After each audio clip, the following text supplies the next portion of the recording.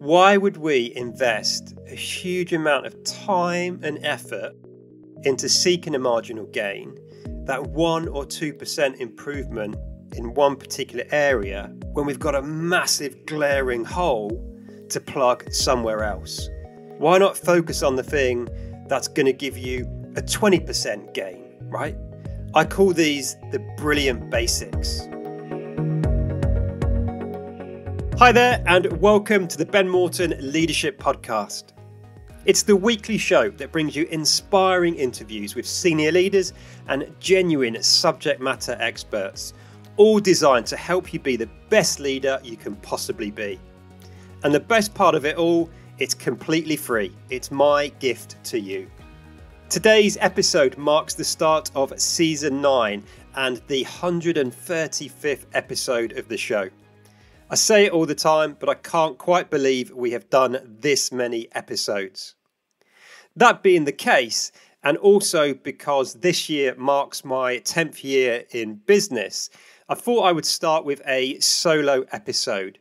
And what I'm going to talk to you about is sharing some of my reflections from doing 8 episodes of the podcast that are relevant to business in general, not just to podcasting, and also some of the reflections and insights I've picked up along the way through 10 years of running my own business. So let's dive straight in, folks. The first thing I wanted to share with you, or the first big insight, is that success comes slowly in most cases, or at least it comes steadily. In our super connected, inordinately fast-paced and frenetic world, it can be all too easy to compare ourselves or our businesses to the absolute best in class and then become frustrated by our seemingly slow lack of progress. The real danger here is that when we pick a comparator that is so far ahead of us, we forget all the work that has gone into that person or that organization getting to where they are. And we're comparing their position many years down the line to our starting position. And we just forget that journey that fills the gap. So I think there are 2 key lessons or learnings here to share with you. Number 1 is to pick our comparators carefully. If I just take me and this podcast as an example, if I were to compare my podcast statistics and downloads to Stephen Bartlett's Diary of a CEO, for example, I'm going to pretty quickly get pretty demoralized. And that in turn is likely to cause me to give up and say, well, what's the point? I'm never going to compete with Stephen Bartlett. I'm never going to have a show that's as popular as his. So what's the point, right? Well, the reality is that he is, for me right now, he's just too far ahead to be a useful comparator at the moment, right? That doesn't say I can't aspire to have a show that is as popular, that is getting as many downloads as him. But right now, that's not a useful comparator because, again, right now, I simply don't have the same finances, the same resources, and the same contacts as he does. And then the second key learning here is when we compare ourselves or our business to the absolute best in class in our sector, or maybe as a leader, we're comparing ourselves to some celebrity leader of some big brand that we know of, then again, as per my earlier point, we only see their current success. We only see their current position. We only see where they are now and what they're doing at this moment in time. And we miss all of that journey. We miss the struggles that they experienced along the way and the mistakes and the hardship and all the wrestles they had to get where they are. It's a bit like the social media myth, right? So much of what we see on social media is either photoshopped or it's just the highlight reel of people's life. And we think that's the reality when it's not, right? Because there's the journey, there's the struggle, there's the effort that goes in to get in where they are. So yes, by all means, chase these best-in-class businesses and individuals, but also remember they've been on a journey, and be prepared to put in the work and time to get to where they are, if indeed that's what you aspire to yourself. The second insight that I want to share with you, based on 8 seasons of this podcast and 10 years in business, is that consistency compounds over time. Another way to put this really is that it's not what you do once in a while that makes a difference, but what you do consistently, day in, day out. One of my favourite quotes of all time, again, it comes from Aristotle, which goes something like this: "We are what we repeatedly do. Excellence, then, is not an act, but a habit." So a quick story to really bring this point to life and try and make it relevant and accessible to you. There's a guest that previously appeared on my podcast, and linked to their business goals and ambitions at the time, they decided to start their own podcast. Now, one of the things I'm doing personally with my team at the minute is appearing on some other shows. I'm doing it to help me sort of spread my message and bring my mission to life of creating this world where everyone can go to work inspired to give their absolute best, whilst going home to their loved ones at the end of the day, feeling as though they're recognised for what they do and appreciated for who they are. So that's why I'm trying to get on these other podcasts and appear on other shows. But when Susie in my team was talking to this particular person about appearing on their show, she said that she was stopping her own podcast because she'd done around about 12 episodes and it wasn't having any impact. Well, fair enough. We've all got choices that we might decide to make, and that choice is totally hers to make. But really, having done just 12 episodes, is that long enough to build any sort of momentum and really get a sense that it's going to work? Are we really suddenly going to have a runaway success in whatever area we're chasing success if we've only done 12 episodes or we've only tried 12 times, right? You see, consistency compounds over time. So this is really about sticking with things and continuing to show up, even though we might feel that we're not making much progress, or it feels difficult and hard and maybe we don't really want to. We've got to stick at it. We've got to stay in the game.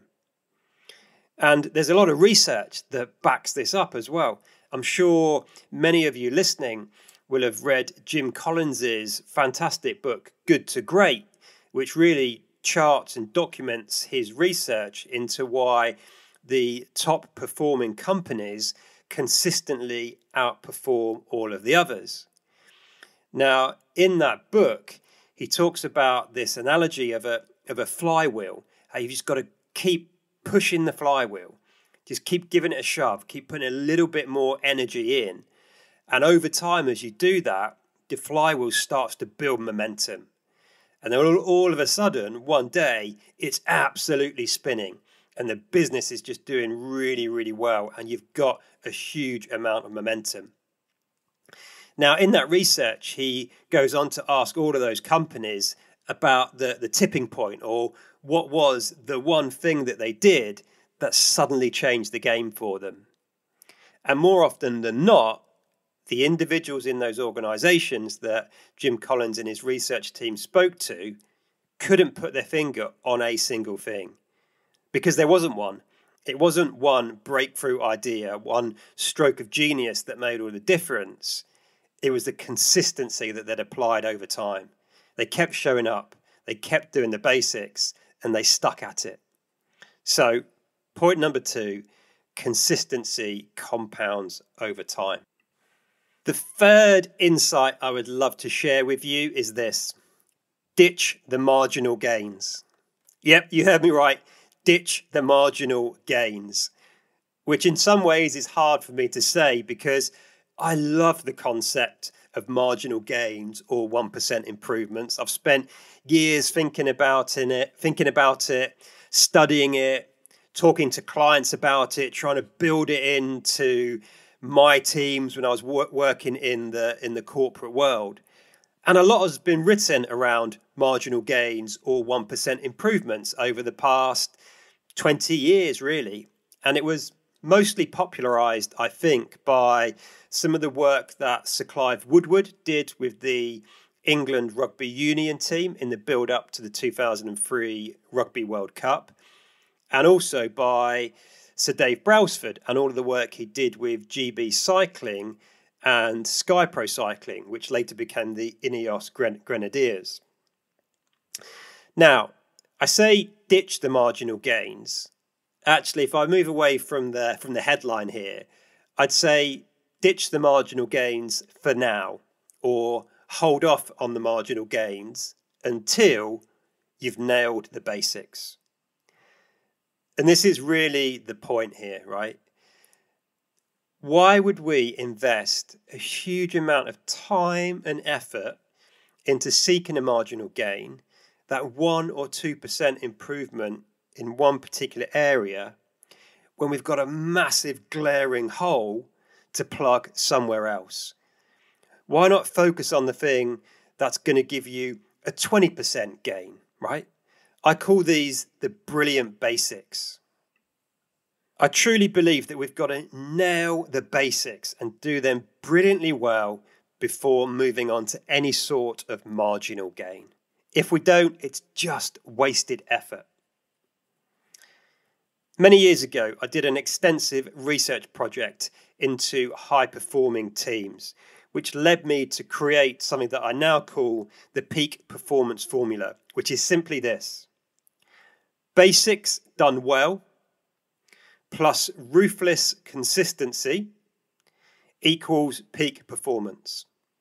That's it. And if you just note that ruthless consistency piece, that links back to my first point that I shared with you around the fact that consistency compounds and grows over time, just like compound interest, right? If you want to know more about that peak performance formula, I've got a simple toolkit that you can access via the link in the show notes that will tell you a little bit more and give you some ideas of how you can apply it to you as a leader and also to the team, function, department, or even business that you lead.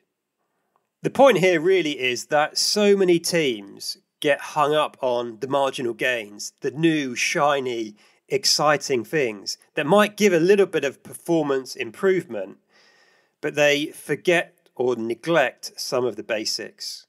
Or they might focus on some of the things that require a huge amount of investment when there's other stuff that's potentially free, that costs nothing, or will take a minimal investment that's going to give a much bigger return on that investment. Again, as a podcaster, I could quite easily go out and spend £400 on a brand new microphone for the studio. I've spent a lot of time looking at them online because most of us podcasters get a bit geeky about the kit and the equipment that we use. But if I did, would you notice? Would it make a difference to you, the listener? Probably not. The mic I've got is a really good one that didn't cost an insignificant amount of money. So that's a marginal gain that's not really going to bring much of a return. Instead of buying that mic, I could focus on my skills as an interviewer. I could focus on dialing up my listening so I can even better respond to what my guests are saying.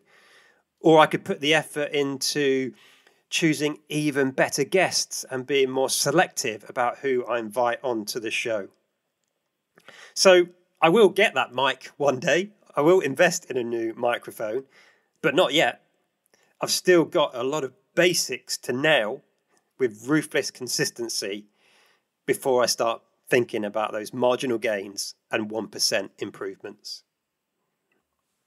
The next insight to share with you isn't something that is new to me. It's not something that is uniquely mine, but it is one of those things that, once again, we've probably heard many, many times before, but it takes a certain experience in our own life or business to really hear it deeply and act on it. And really, this is about the African proverb that I'm sure many of you have heard before, which goes like this: if you want to go fast, go alone. If you want to go far, go together. So again, using this podcast as an example to bring this point to life for you. The podcast started in COVID, when big blocks of empty space suddenly appeared in my diary. When I started, it was absolutely a step into the unknown, and that was an experiment. I'd give it a go, I'd see what happened. I really didn't have anything to lose. Because of that, because it was an experiment, I didn't want to invest a lot of capital or cash into it. And I wanted to move quickly. I wanted to get the podcast up and running and launched before my diary started filling back up with work and speaking engagements and coaching, because I knew it would very quickly. So what that meant was I did everything myself. I wanted to go fast, so in this case, I went alone. I did it all. I did finding the guests, I did the research, I did the editing, I learned how to edit in GarageBand. I did all of the promotion, the whole shebang. It was a one-man show, all done by me. Then, with the passage of time, I realised it was a keeper. The podcast was a goer, and it was going to be here to stay. So then my thinking shifted. I wanted it to be a long-term project. I wanted to go far with it. I wanted to see over time just how big this show could be. And I have a 10, 15, 20-year vision for what it could look like in the future. And I can't do that by myself. Because I want to go far, I need to go together with other people. So I've had to start building the podcast team to help me. So gradually, over time, I've built out that team where I've now got an editor. Like Fina does an amazing job editing these episodes. My PA is much more involved in it. Amanda does so much work now in helping to do all of the back office admin that just makes the show tick and makes my job so much easier. I've got Susie helping me with the promotion and the community engagement and all of the follow-up. So we really are building this team so we can achieve that 10, 15 and 20-year vision for the show. And on that point around building teams when you're starting a business or when you have a startup, there are lots of gurus out there who will give advice on when you should invest, when you should bring people in. And some of this advice is solid, some of it less solid, and some of it actually is conflicting. Some people say, build it early, invest early, like bring people together early on in the journey. Other people will say, hey, don't invest too early, don't bring people in. Don't restrain yourself and tie up cash by having to pay salaries and having the responsibility of paying other people's mortgages, right? Which is what we do when we run or own a business. Well, I think my take is probably somewhere in between those two. And again, this has been my experience from building out the podcast and running in my business. So I would say bring people on board just a little bit too soon. And it might sound like I'm hedging there and not committing either way, but actually bringing people in just before you're ready creates just enough positive tension, creates just enough motivation for you as the business leader or business owner to compel you to personally take the right committed action. It's a bit like a rubber band, really. If you take a rubber band and just chuck it on the table, there's no tension in it whatsoever. So that rubber band is effectively useless. It's serving no purpose. It's not doing anything in that state. If we get that rubber band and we stretch it as far as we possibly can, the sort of molecular structure of that band is going to start changing. You're going to start getting little cracks and tears because there's too much tension. And if you hold that tension for long enough, or if you apply just a little bit more, it's eventually going to snap. Whereas if we stretch that rubber band just a little bit, then it's the perfect tension, right? It allows that rubber band to neatly bind together the stack of papers. It can serve its purpose and do its job really well. That's why I say when you're building out a business, when you're starting a new project, bring people in just before you're really ready. So that is it for this episode, folks, in terms of the main content. But let me just share with you a few parish notices, as they sometimes say in the UK. Firstly, we have got some great episodes coming up for you in season 9 of the show. We've got a medley episode where 6 chief execs and MDs are all sharing their top tips for effective delegation. We've got some fantastic thought leaders from one of the world's leading experts on listening. We've got a Stanford professor talking to you about how to be able to really think on your feet and speak calmly with credibility when you're suddenly put on the spot, be that in a big presentation or maybe at a wedding when you're asked to give an impromptu speech. And on top of that, we've got some fantastic MDs and CEOs of some well-known businesses around the world all come in to talk about their leadership journey and share their insights. So as always, I hope you got massive value from this episode, and I know you're going to get huge value from what's to come. And that being the case, I would be extremely grateful if you could just take a couple of minutes to pause and then rate, review, and subscribe to the show.